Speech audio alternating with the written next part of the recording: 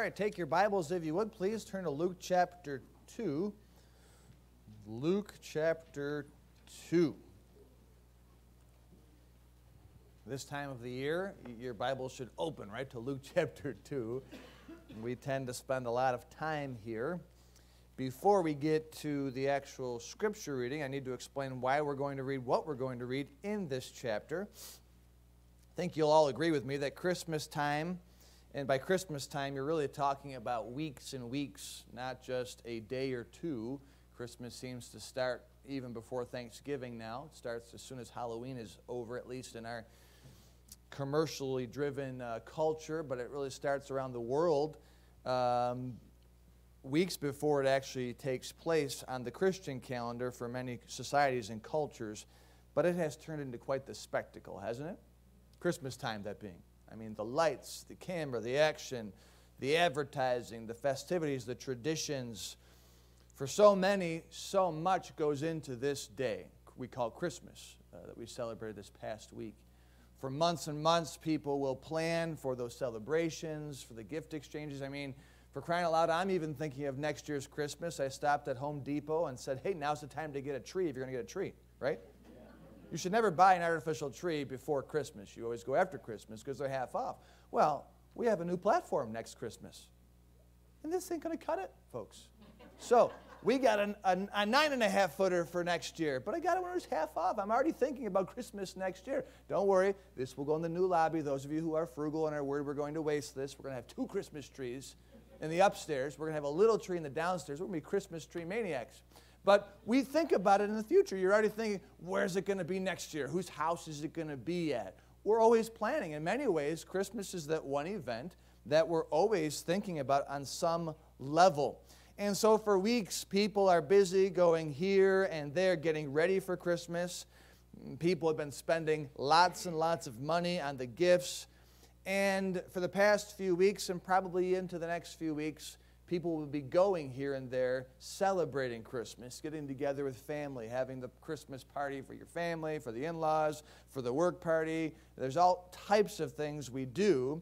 And I am one of those people that think Christmas is the most wonderful time of the year. I really enjoy it, and many people do. You don't have to like it yourself, but I think most people do. But not only is it the most wonderful time of the year, it is the busiest time of the year.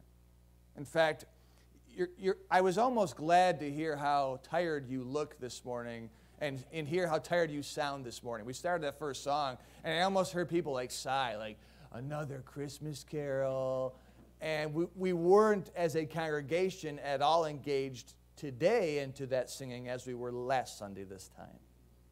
You're only proving my point this morning, which is many of us hit a wall after Christmas. So much goes into December 25th and its surrounding festivities that when it comes and goes, and boy does it come and go. Moms, you know all the work you put into getting the presents for your kids, wrapping the gifts, the anxieties as to whether or not they'll like the gifts, and then you go through that at nighttime or the next day like, what just happened? I put all that work and money into that, and here we are, we're back to normal already, and there's what a lot of people call in our culture a Christmas hangover, where you hit a wall after Christmas. You're exhausted. All the expectations for what you were giving and perhaps what you were getting and what you were making for dinner and all the people getting together, all those things come together, and afterwards you're just exhausted. Most people want to do little to nothing after the Christmas season. People who have depression tendencies or even anxiety tendencies, this is the hardest time of the year for people because it plays with our energy, with our emotions, with our expectations, our affections, and it's difficult for folks to get back into the swing of things after Christmas. Now let me apply that to the spiritual environment in which we're talking about this morning. I think there is a similar phenomenon connected to the Christian calendar.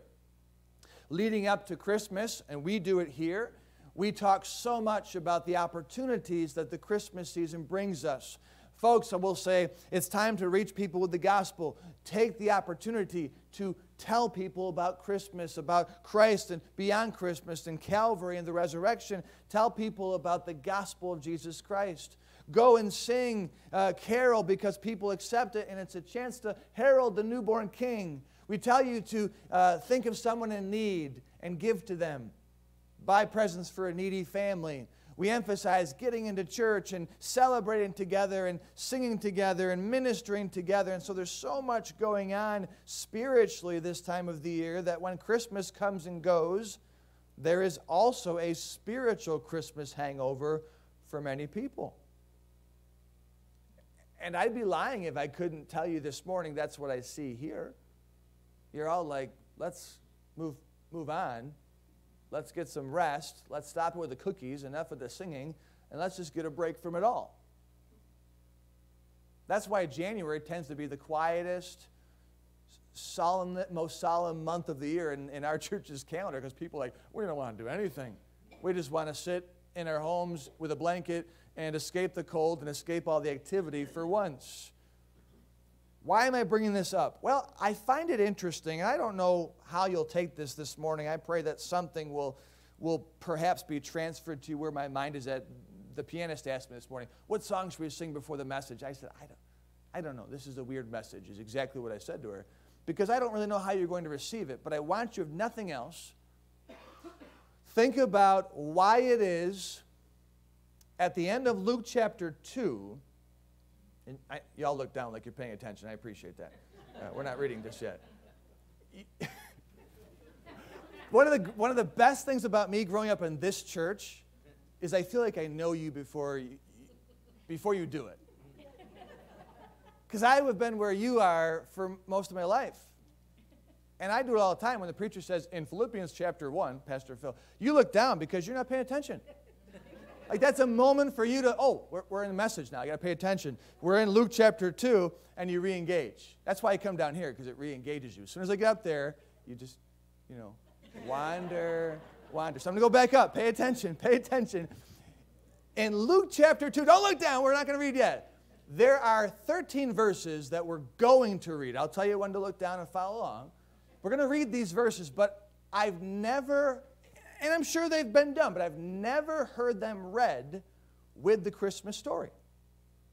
Now, there are 4 chapters in the Bible that tell us the Christmas story. Matthew chapter 1, briefly at the end of that chapter, and Matthew chapter 2. Those 2 chapters are given to the birth of Christ and to the very early months, maybe some years, but early months of Jesus Christ. Luke chapter 1 is all about the baby, John the Baptist, being born, Mary given the news about being pregnant. Luke chapter 2 tells us all about the birth of Christ, the shepherds seeing the angels, the shepherds seeing the baby, the shepherds telling the townspeople in Bethlehem, Jesus and Mary taking Jesus to the temple where he would be circumcised, dedicated, given his name. Simeon and Anna meet Jesus there. But those are the only 2 chapters. Matthew chapter 3, Luke chapter 3, Mark chapter 1, and John chapter 1 all start with the ministry of Jesus Christ, which would be about 30 years of age.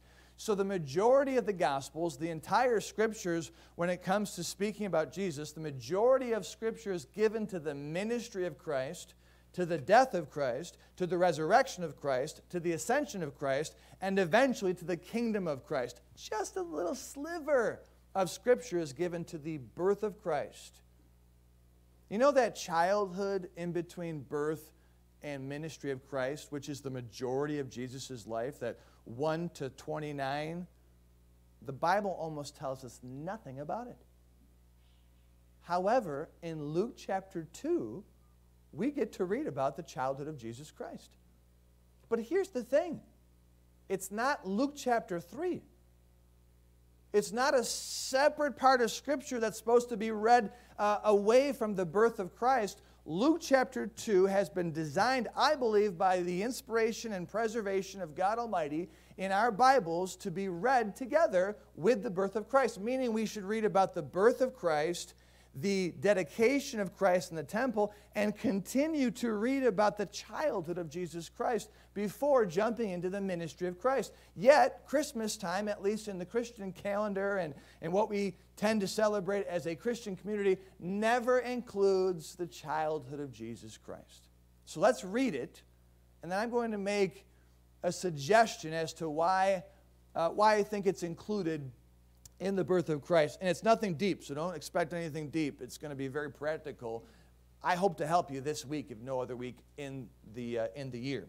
So here we go, verse 39. This is after Bethlehem, where Jesus was born. This is after Jerusalem, where Jesus was dedicated. We go into another city called Nazareth, and then we'll come back to Jerusalem. Verse 39, Luke chapter 2, this is just after all the details about Christ's birth. And in verse 39 that we read this, and when they had performed all things according to the law of the Lord, they, Mary, Joseph, and the baby, returned into Galilee to their own city, Nazareth. And verse 40, and the child, that's Jesus, and the child grew and waxed strong in spirit, filled with wisdom, and the grace of God was upon him. Now, his parents went to Jerusalem every year at the feast of the Passover. And when he was 12 years old, they went up to Jerusalem after the custom of the feast. And when they had fulfilled the days as they returned, the child Jesus tarried behind in Jerusalem, and Joseph and his mother knew not of it. But they, supposing him to have been in the company, went a day's journey, and then they sought him among their kinsfolk and acquaintance. And when they found him not, they turned back again to Jerusalem, seeking him. I think that was panicking, seeking him. Verse 46, and it came to pass that after 3 days they found him in the temple, sitting in the midst of the doctors, both hearing them and asking them questions. And all that heard him were astonished at his understanding and answers. And when they saw him, they were amazed. And his mother said unto him, Son, why hast thou thus dealt with us? Behold, thy mother and I have sought thee sorrowing. And he said unto them, How is it that ye sought me? Wist ye not that I must be about my Father's business? And they understood not the saying which he spake unto them. Which, by the way, I thought about this reading the passage. I don't think this is the case, but if Joseph was the carpenter we believe he was, and if he had his own business, that would have been a strange statement. Wist you not, I should be about my Father's business? We read it with a capital F there, but maybe they thought he was talking about Joseph's business. Probably not. Either way, verse 50, and they understood not the saying which he spake unto them, verse 51, and he went down with them and came to Nazareth and was subject unto them, but his mother kept all these sayings in her heart, and Jesus increased in wisdom and stature and in favor with God and man. What we have just read is the only passage in the entire canon of Scripture that gives us any insight into the years between the first few years of his life and the final few years of Christ's life. These verses are the only pictures of Christ's childhood in the photo album of his life. Why is there so little?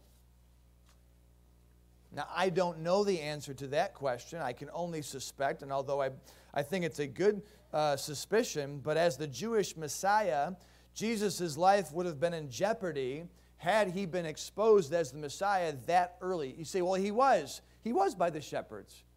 He was by the wise men. There was an indication that he was the Christ. But that disappeared, number one, in Egypt when he fled from Herod. But it disappeared during his childhood. There's no talk about Jesus being the Messiah. Even when he shows up on the scene at the age of 30, there still isn't, oh, there's Jesus the Christ, right? No one knew that essentially he was the Messiah until John the Baptist identified him as such. And even then, it wasn't until he did miracles that they began to potentially believe he was the Messiah. There was incredible skepticism about Jesus from the beginning to the end. But had he been identified by all as the Jewish Messiah as a little child throughout his entire childhood, his life would have been in jeopardy given the Roman rule that was over him. And so it is most likely that Jesus masked his divinity while a child, while a teen, so as to avoid detection by the masses. His own siblings didn't buy into his messiahship, which meant He was a very common child, a very average child. He didn't do all the things that we would suspect a Messiah, a Christ, the Son of God, to do. So, why would God include this story into the Bible at all? Why include it in Luke chapter 2 right after the miraculous, glorious birth of Jesus Christ? Why go from birth to childhood, then to ministry? Why not just go from miraculous birth to ministry of miracles? Why not go from shepherds to apostles, Bethlehem to Calvary, manger to cross, virgin birth to empty tomb? Skip all of his childhood, skip all of his adolescence altogether, and not even mention this encounter where Jesus stayed in Jerusalem and the parents took off without him. I imagine we'll find out why God put these 13 verses in Luke 2. I imagine there's multiple reasons why God included it in the Scripture. He is beyond our intelligence, beyond our comprehension. God has a purpose for everything. He has a reason for everything He does. There are things in the Scriptures we cannot begin to imagine. So I'm sure He has a very good intent for it. But I'd like to make a simple, but I hope relevant application to all of us this morning as to why mention the childhood, the adolescence, the 12-year age of Jesus Christ in Luke chapter 2. And it's the title this morning. With Christ, there is life after Christmas. For the Christian, there should be life after Christmas. Now, doctrinally, spiritually speaking, when we become born again, when we become a child of God, there is more to our life, or there should be more to our Christian life than just our new birth and our eventual resurrection. There should be more to our Christian life than just being born into the kingdom of God and then eventually going to heaven. There should be a lot that happens in between. And with Jesus, there was a lot that happened in between His miraculous birth and His miraculous resurrection. And God just gave us a little snippet into His childhood, even when He was 12, to let us know that He wasn't insignificant. It wasn't a period of ultimate silence. There were things happening where Jesus was still busy about His Father's business. But applying it to this time of the year, to this week, to the coming weeks, there should be life, spiritually speaking, after Christmas. All of the hoopla, all of the excitement, all of the activity that takes place during December should not cease to exist on December 26th. And even though we're all tired, even though we're exhausted, even though we're potentially worn out from all the things happening, we cannot afford to sit back and think it's okay to just, you know what? Christmas is over, we can take a spiritual break from our Christianity. Now, that's not at all the intention, I believe, of God during any time of the year, but also this time of the year. Understand that Christmas isn't the climax of the Christian calendar. It really is only the beginning. We celebrate the beginning of Christ, the beginning of Christianity, but we got to get to April when we celebrate the real climax of Christianity, the resurrection. And like Christ's life, it's not supposed to be just a period of silence between January and April, or January and March, or December and March. We should be busy about our Father's business as Jesus was busy about His Father's business. We have emphasized the spiritual for the past month, and you have responded well. The attendance in church has been good. The activity outside of church has been good. The spiritual sensitivity, the spiritual emphasis has been good, in my opinion. It's been a very good month, has it not? But our emphasis on the spiritual at Christmas time cannot end on December 26th. Giving shouldn't end when the Christmas tree no longer has any gifts beneath it. Worship shouldn't end when the Christmas Eve service is over. Celebrating Christ shouldn't end when the nativity scenes are boxed up and packed away. Loving one another with a sense of simplicity, a sense of authenticity shouldn't end when the get-togethers are completed. Just as there was life for Christ after His birth, there should be spiritual life for us after Christmas. So what am I saying this morning? I hope if nothing else you get the point that don't let a spiritual Christmas hangover infect your hearts. Don't think because you got through it, You did your duty. You spent your time. You spent your money on everything you thought you should. Don't think that you can just let your hair down spiritually and coast for a while. It's a dangerous time to do that. Don't let the end of Christmas end your spiritual efforts and your spiritual emphasis. So I want to look at this passage, probably just look at the first thing more than the rest of them in detail. But I want to mention some things that we see in the childhood of Jesus that we should pursue, we should be maybe confronted with this morning, and hopefully carry the spiritual emphasis through the next few weeks and months. But number one, we'll notice perhaps the most ironic thing in this passage that we should focus on, and that is this: stay in the house of God. Now, I really feel, because I know God is an amazing God and He has the foreknowledge to know everything, I really feel like this story was chosen with human tendencies in mind that would be so relevant hundreds and thousands of years after it was written. I want you to think with me. There's one thing God told us about Jesus' childhood. One thing. You know what I wish He would have told us? I wish He would have told us how nobody ever got Jesus out in dodgeball. Are you not fascinated with the life of Christ as a child? It blows my mind how He could be subject to His parents. It blows my mind how He could wear a diaper. It blows my mind how He could sit in a bathtub and let His mom wash Him. It blows my mind that He's burping, right? That He's throwing up. It blows my mind the Son of God is learning to walk. Like, this is ridiculous. I mean, can you not put yourself in the mind of Christ inside that body? Like, this is ridiculous. That's what these creatures do. They can't figure out how to walk. Now, why couldn't God tell us that everything He ate, He magically turned into candy or something in His mouth, right? Eat your broccoli, and as it goes in His mouth, it turns to M&Ms or something. And He can do that. Or Jesus as a kid, you know, I'm going to Billy's, I'm going to Jeshua, I'm going to somebody's house, and He takes a shortcut. He goes right over the creek, walks on water. Like, that's the image I have of this child. And of all the things that God tells us about the child, it's not a miracle He does. It's not how perfect He was. It's not how wonderful He was as a child. It's the story about how mom and dad take their whole family to Jerusalem once a year. And once a year they celebrate the oldest and most principal service in Judaism, which is Passover. Once a year, everybody gets dressed up, they make the pilgrimage to Jerusalem, and they celebrate the Passover, and when it's done, they go home. I hope you're picking up on what I'm trying to put down. Here we are in almost 2020, 2019. What is that one day of the year that within Christianity, almost every Christian, or every person who claims to be a Christian, or every person who almost wants to be a Christian does on December 25th or December 24th or maybe December 22nd. They get dressed up, they get their family together, and they go to church. Even in this church where our attendance doesn't spike incredibly high for Easter or Christmas because you're faithful, you're here most of the time, and I thank you for that. But you know, last week we were almost at 300 last week. 296.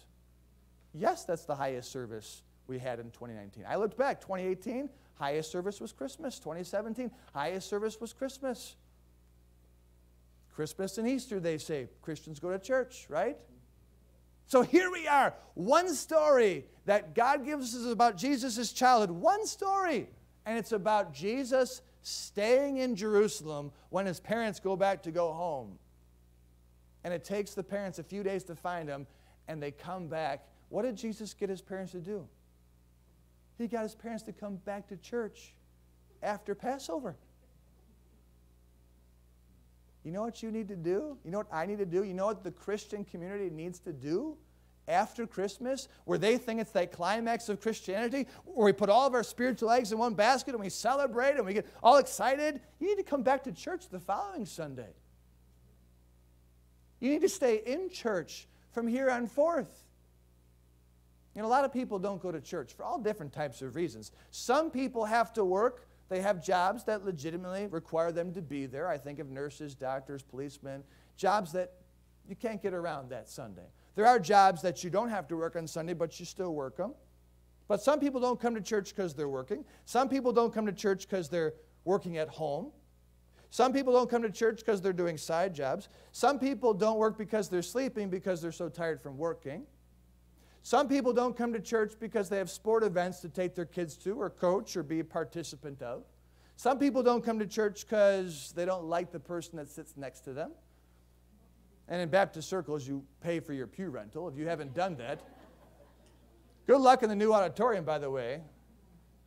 22 seats wide. So we're taking donors right now for the 2 end seats on either side.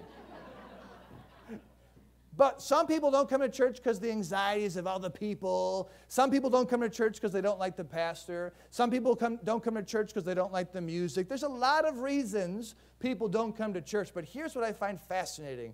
Most believers, most Christians, most people who think they're Christians or want to be Christians, who are interested in being a Christian, most of those people on December 25th or 24th or 22nd, whatever that Christmas service ends up being, most of those people, they don't mind those excuses that day. Meaning, we got to be in church. It's Christmas. We're not going to go to work. We're not going to sleep in. We're not going to go to the ball game. We're not going to stay at home because we have things to do. We're not going to let the person on the other side of the aisle bother us. We're going to get past that annoying pastor. We're not going to care if he brings up, marriage and husbands and wives on Christmas morning. We're not going to care about all these things. We're going to go to church because it's Christmas and that's what we should do. Which I'm glad.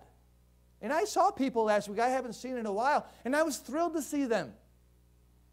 But can I point out the obvious, please, for the sake of your spirituality, for your growth? If you can make church a priority on Christmas, then you can make church a priority the following Sunday. If you can ignore all the excuses on December 25th or 24th or 23rd or 22nd, then you can ignore all the excuses on December 29th and every Sunday of the rest of your life. If you came to Christmas service, I'm super duper happy you did.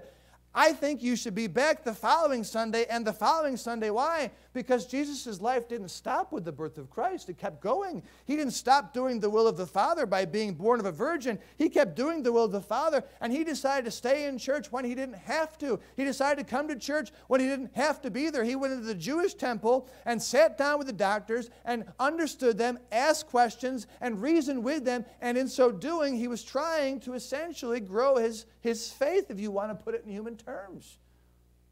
And he got his parents to come to church by staying in church. I love that story.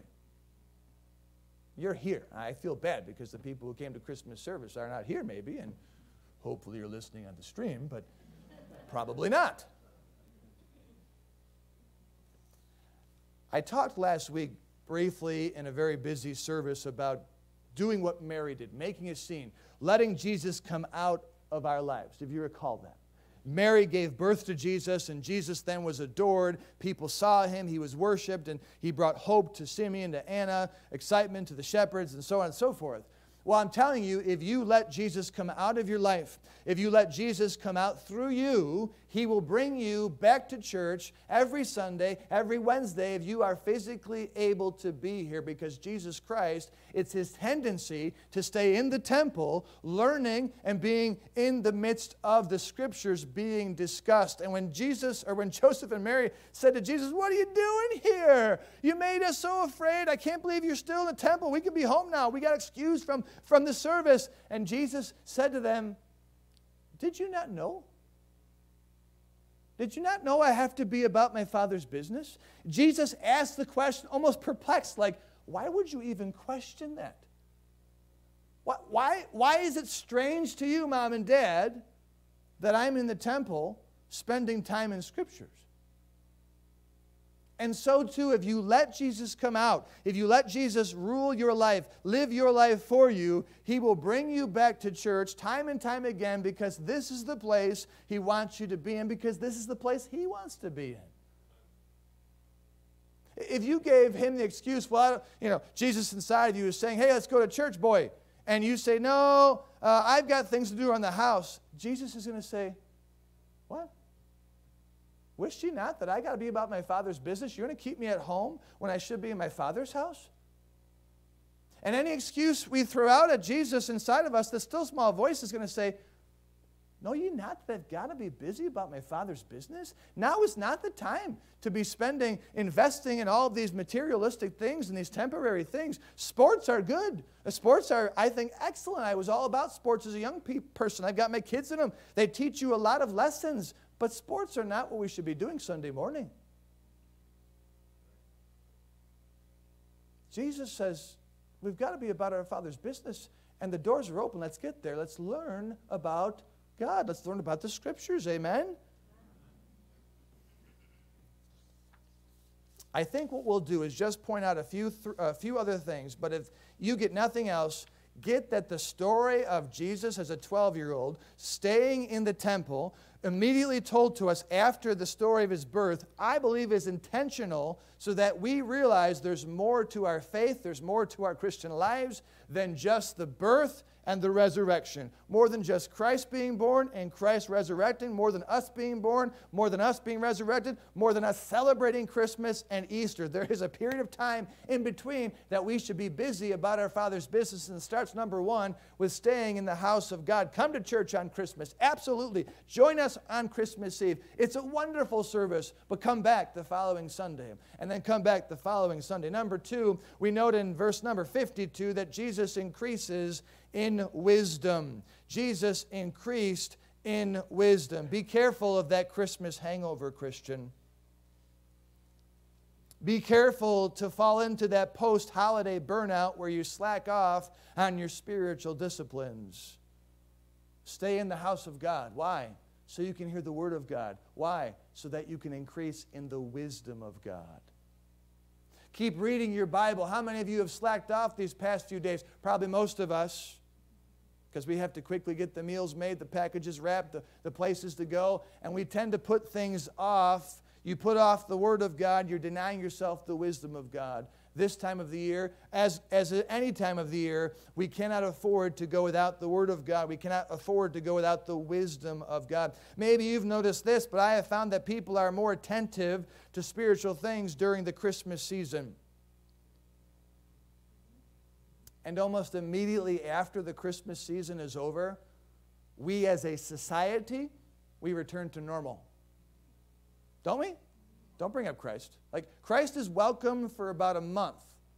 And then as soon as the new year hits, whoa. PC. Politically correct, right? You can't bring that up. People are open. They're spiritually sensitive. They're spiritually fertile during Christmas season. But right after that, we're back to that Coldville. We're back to that hard ground. We in the church can be guilty of doing the same thing by returning to what we would call our normal routine and putting God back on the shelf. Let us not allow that into our lives. Let's not put the spiritual gears back into neutral because we've gotten through the Christmas season. Let's not put the spiritual sleeping mask on and go to sleep because Christmas is over. Increase in the wisdom of God. Listen, I know you're tired.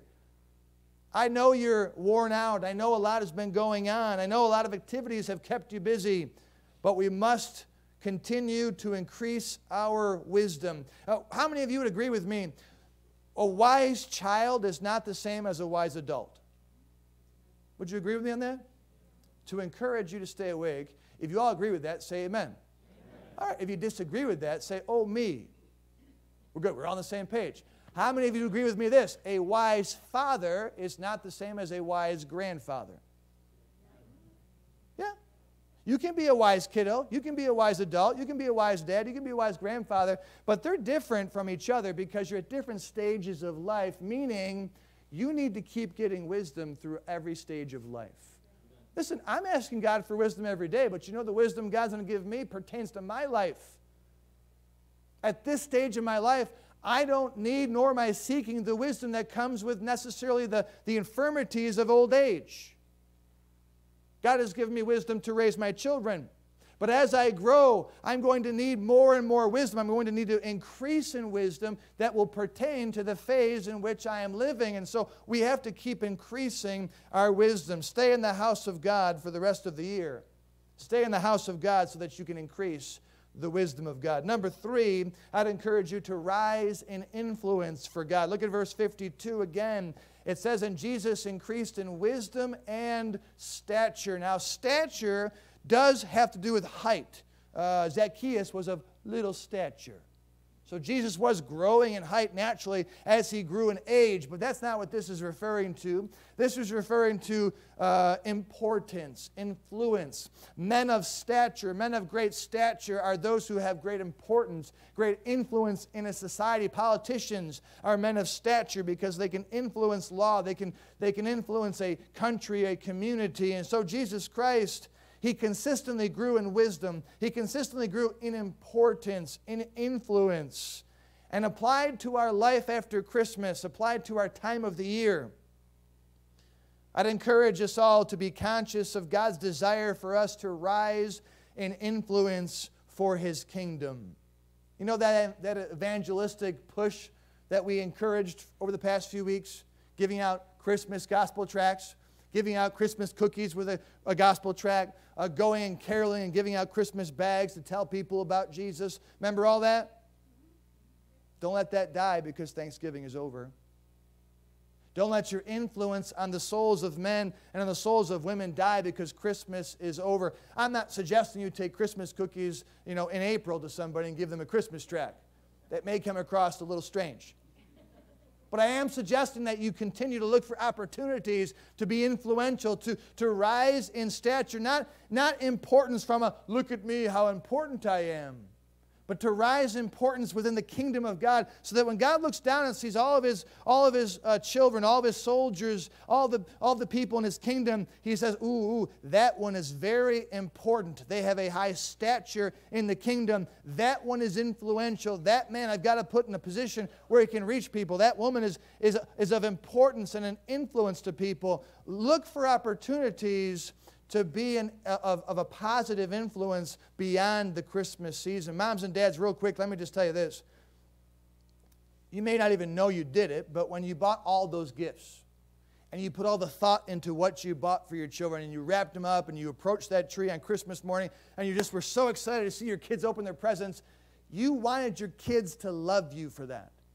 No, I wanted them to be happy. You wanted them to love you for that.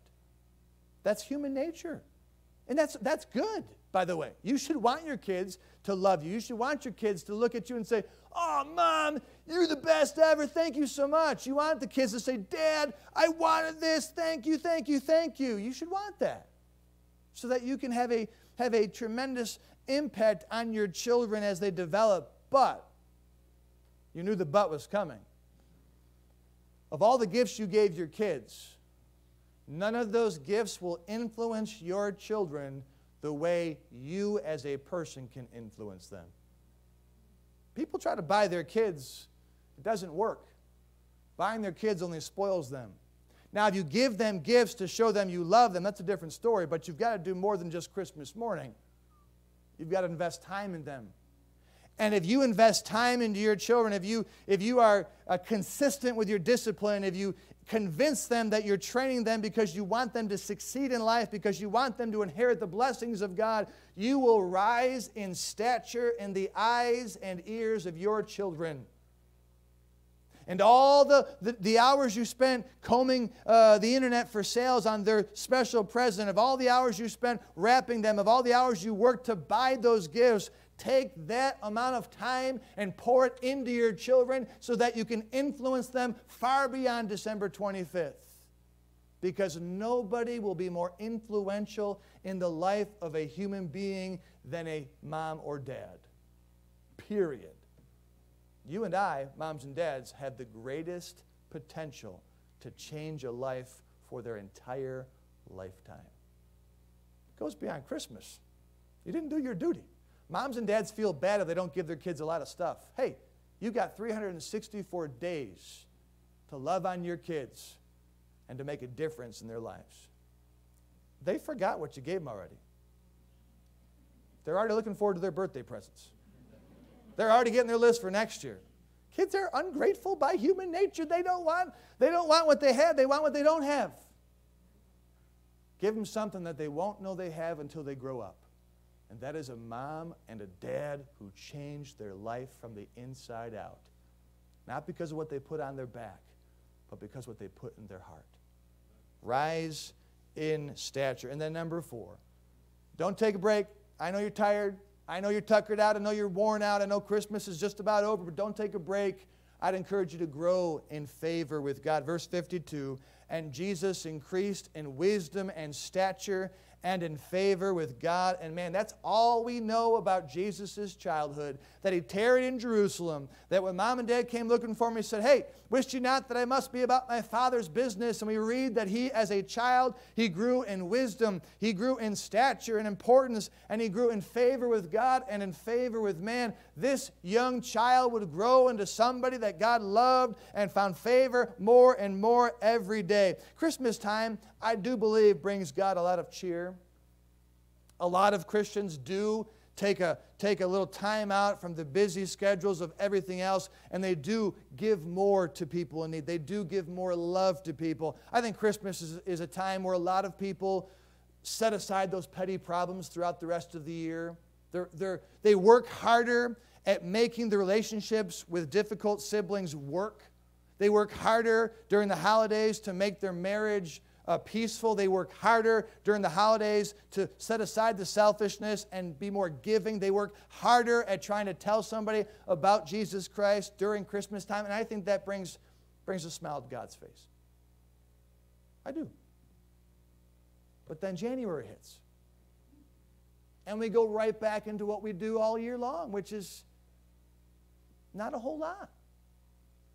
And we read that certainly God was ecstatic with the birth of his son, the virgin birth of his son, and he was obedient to the will of God to come. But he didn't stop there. He kept doing the will of God and getting the favor of God, and it grew. He didn't just have it. He gained more of it. He increased in favor with God and man. So what am I saying? Very simply, don't stop giving just because Christmas is over. Don't take that spirit of jealousy and put it in a jar and put the cover on it and put it on the shelf till next Christmas time. Don't stop looking for folks that you can be a blessing to. Don't stop trying to make your marriage work. Don't stop trying to make your relationship with your difficult sibling work. Don't stop forgiving the offender, loving the unlovable, celebrating the Savior, and embracing the cross that God has given to you. Again, I know you're exhausted, but don't stop earning the favor of God. That's all I wanted to talk about this morning, Luke chapter 2. The whole Christmas story doesn't stop when Jesus went to Egypt with Joseph and Mary. The Christmas story continues to tell us about Jesus as a child.